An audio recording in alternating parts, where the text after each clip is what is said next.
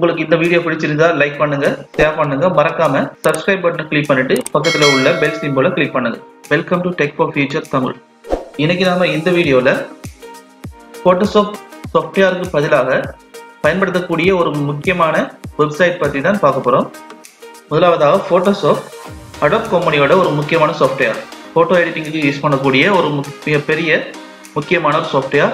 நார்மலாக நம்ம Photoshop use பண்ணணும் அப்படின்னு நினைச்சீங்கன்னா போட்டோஷாப் யூஸ் பண்ணுவதற்கு உங்களுடைய கம்ப்யூட்டரோட கன்ஃபிகரேஷன் ரொம்ப ஹையாக இருக்கணும். அடுத்தது உங்களுடைய ஹார்ட் டிஸ்கில் போதிய அளவு ஸ்பேஸ் காணப்படணும்.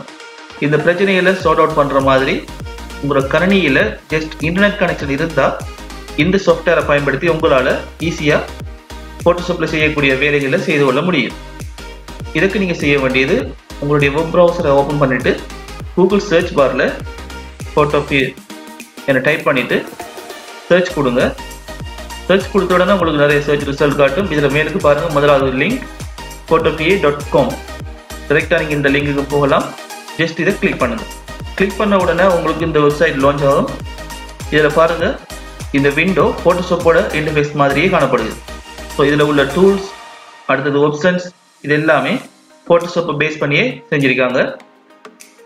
100% நம்ம ஃபோட்டோஷாப் யூஸ் பண்ணுற மாதிரி இதில் யூஸ் பண்ண முடியாவிட்டாலும் முக்கியமான வேலைகள் அனைத்தையும் இந்த ஃபோட்டோஷாப்பில் பயன்படுத்துறது போலவே செய்து கொள்ள முடியும்.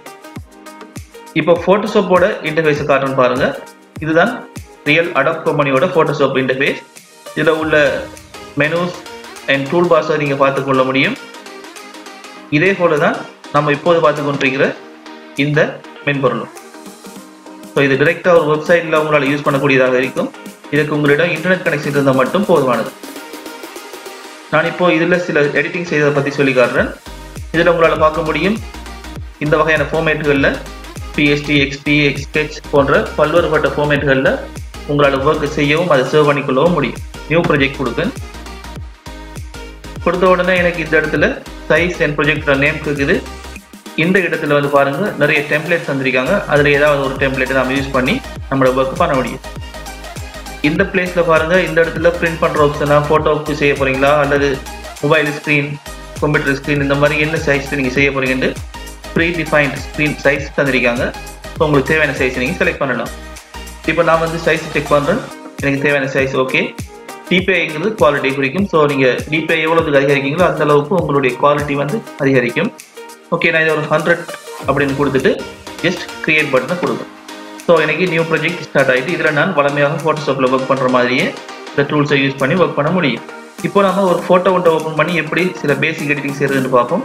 ஜஸ்ட் ஃபைலை கிளிக் பண்ணிவிட்டு ஓப்பன், அதை கிளிக் பண்ணுறேன். ஸோ இப்போ என்னோட கம்ப்யூட்டரில் உள்ள ஏதாவது ஒரு ஃபோட்டோவை இருக்கும். ஸோ நான் இதில் ஏதாவது ஒரு ஃபோட்டோவை செலக்ட் பண்ணிவிட்டு ஜஸ்ட் ஓகே கிளிக் பண்ணுறேன். ஓப்பனை கிளிக் பண்ணதும் சாதாரணமாக உங்களோட ஃபோட்டோ இந்த விண்டோவில் வந்துடும்.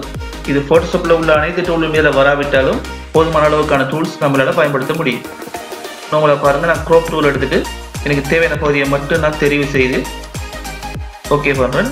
ஸோ அந்த ஃபோட்டோ க்ரோப் ஆகிட்டு அடுத்தது இந்த இமேஜோட லெவல் அட்ஜஸ்ட்மெண்ட் செய்து பார்ப்போம். இமேஜை கிளிக் பண்ணுங்கள், அட்ஜஸ்ட்மெண்ட் லெவல். ஸோ இதில் எனக்கு தேவையான அளவு நான் அந்த ஸ்லைடரை மூவ் பண்ணுறதுக்கு ஊடாக இந்த இமேஜோட கலர் கரெக்ஷன் கொஞ்சம் செய்து கொள்ள முடியும்.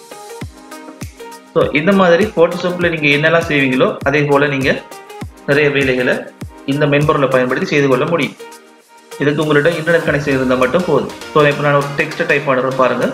ஓகே, நான் சாதாரணமாக டெக்ஸ்ட்டை டைப் பண்ணிவிட்டு சைஸை இன்க்ரீஸ் பண்ணுறேன். அந்த டெக்ஸ்டோட சைஸை நம்ம இன்க்ரீஸ் பண்ணிவிட்டோம். ஸோ இந்த மாதிரி உங்களுக்கு தேவையான எல்லா வகையான எடிட்டிங்கையும் இதில் செய்து கொள்ள முடியும். இவ்வாறு செய்த ஒரு இமேஜை உங்களால் சேவ் பண்ணிக்கொள்ள முடியும். ஸோ ஃபைலை கிளிக் பண்ணிவிட்டு சர்வஸ் PST அப்படிங்கிறது ஃபோட்டோஷாப் ஃபைல் ஃபார்மேட்டில் உங்களால் சேவ் பண்ணிக்கொள்ள முடியும்.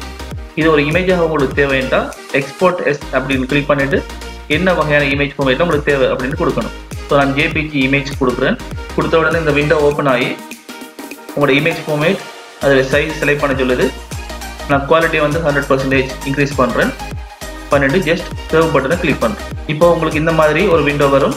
இது மூலமாக நீங்கள் சேவ் ஃபைல் ஆப்ஷனை கொடுத்துட்டு உங்களுடைய இமேஜை டவுன்லோட் பண்ணி எடுத்துக்கொள்ள முடியும். இப்போ உங்களால் பார்க்க முடியும், நம்ம சேவ் பண்ணிய இமேஜ் நம்மளோட டெஸ்க்டாப்பில் வந்திருக்குது. ஸோ இந்த மாதிரி ஈஸியாக உங்களால் இந்த மென்பொருள் மூலமாக எடிட் பண்ணிக்கொள்ள முடியும். போட்டோஷாப் மென்பொருளை இன்ஸ்டால் பண்ண வேண்டும் என்று அவசியம் இல்லை. Thank you friends. உங்களுக்கு இந்த வீடியோ பிடிச்சிருந்தா லைக் பண்ணுங்க, ஷேர் பண்ணுங்க, மறக்காம சப்ஸ்கிரைப் பட்டனை கிளிக் பண்ணிட்டு பக்கத்துல உள்ள பெல் சிம்பலை கிளிக் பண்ணுங்க.